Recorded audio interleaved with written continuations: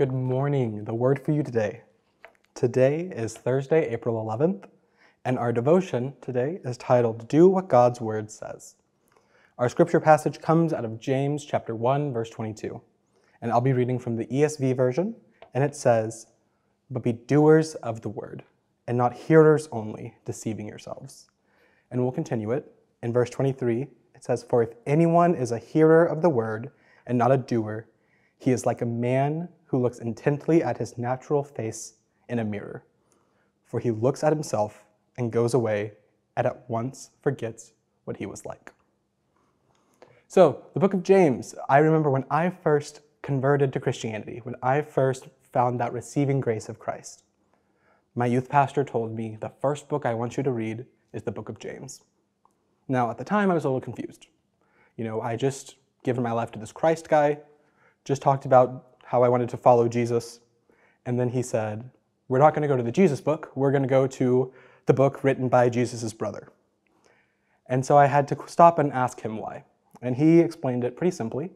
He said that James is really great for new believers, because what it does is it gives us a simple outline of what we're called to do as Christians. And so that has really stuck with me.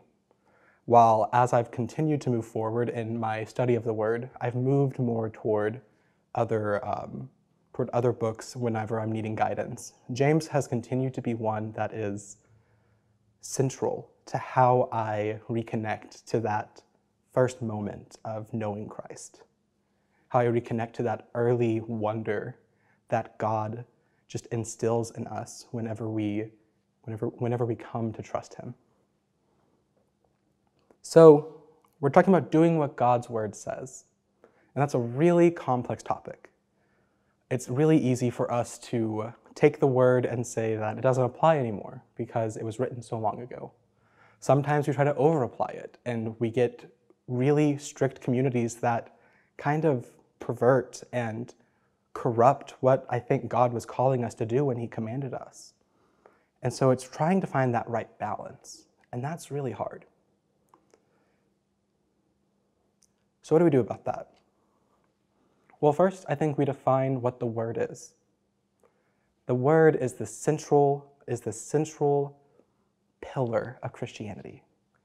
We believe that the Word of God is inspired, and we might disagree on what inspired means, but I think almost every single Christian, if not all, believe that the Word of God is inspired. It is divine in nature. There is something completely different about it from other writings. So we remember that fact. We also remember that the Word of God was written by humans.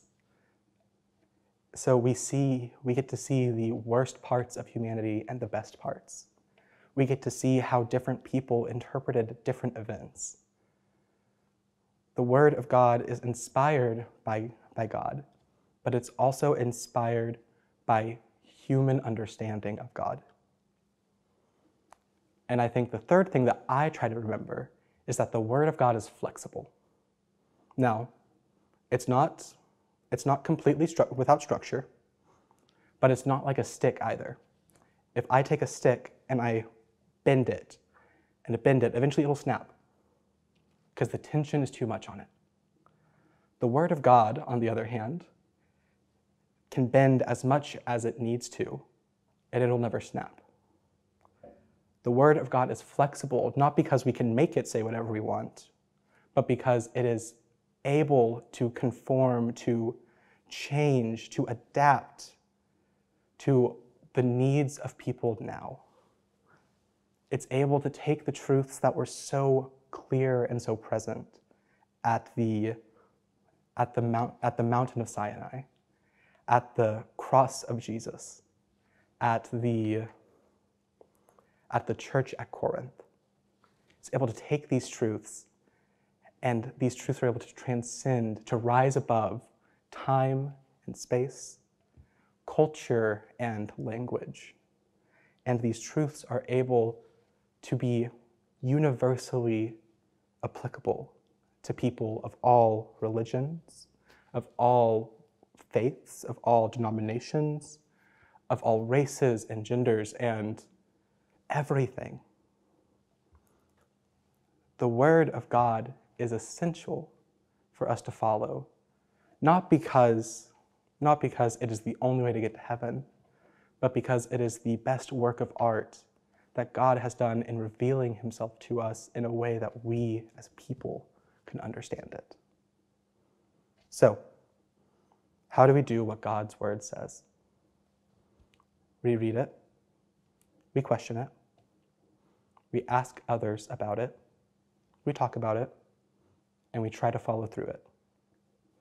And sometimes we're going to mess up, and that's okay. But sometimes we're going to get it right, and that's a time to rejoice. Have a nice day.